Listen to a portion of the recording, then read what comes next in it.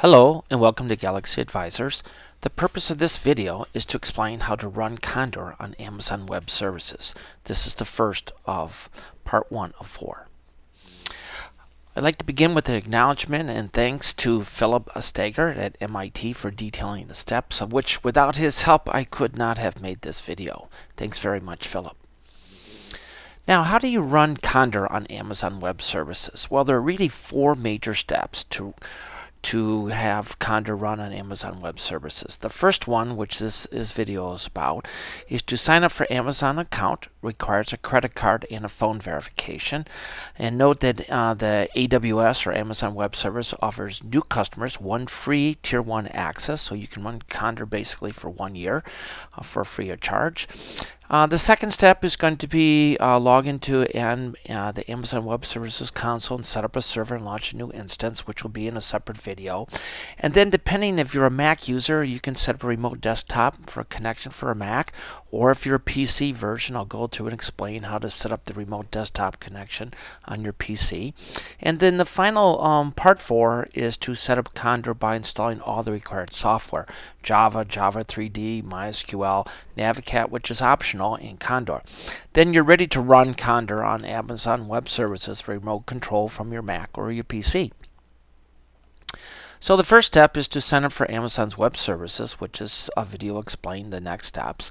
So go to http://aws.amazon.com, and for your information, if you in the YouTube video, if you click the description, I'll have all the links that appear in this video here, so you don't have to type them in. So again, just look under the description, you'll find the links there. So the step 1A is to go to that website to create and then click sign up now. The next step is to enter your email address. There indicated, and you want to bullet I am a new user, and then click sign in using your secure server. Next is to enter your login credentials. Again, put in your name. Your email address will be inserted. Type it again just for confirmation.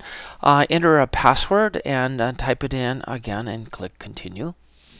The next is to contact information, so enter your name and so forth.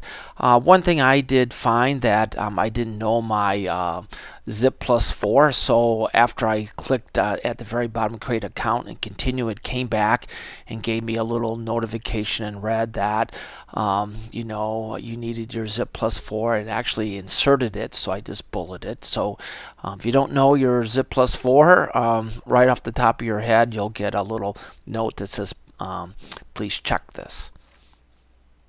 Then after that, Amazon will send you a welcome email here with a number of other links that will talk about the Amazon Web Services. Then you're going to enter in your payment information, kind of the next step in creating the account. So select your credit card and so on, card number, card holder. And if your billing address is different, just select a new address at the very bottom, then click continue. Then it's kind of unique here that I found that Amazon asked for a phone verification. So this process is the country code, enter your phone number, and then say call me. And once it calls you, I entered in my cell number. It called my cell phone, and at that point it appeared on the screen here a 4-digit number on my computer to enter in. So once I entered that 4-digit number on my phone, you got a phone verification that completes. So then after the phone calls, it completes the verification. On this, click continue. And then finally, you'll get a confirmation notice. And it says in the note here that we're going to notify me once the verification is complete. However, it might take a few minutes, a few hours. Well, I waited 3 hours, and then I said, well, I better just log in. So what I found is that it might be helpful for you that actually is to log into the account. And as soon as I did, coincidentally, I got my confirmation email. So I would suggest that you sign into the AWS console above and at this link. Click on the far right, My Account Console, My Account. And then this time you want to enter in I am returning user, enter in your password that you just created, and click in sign using your secure server, our secure server.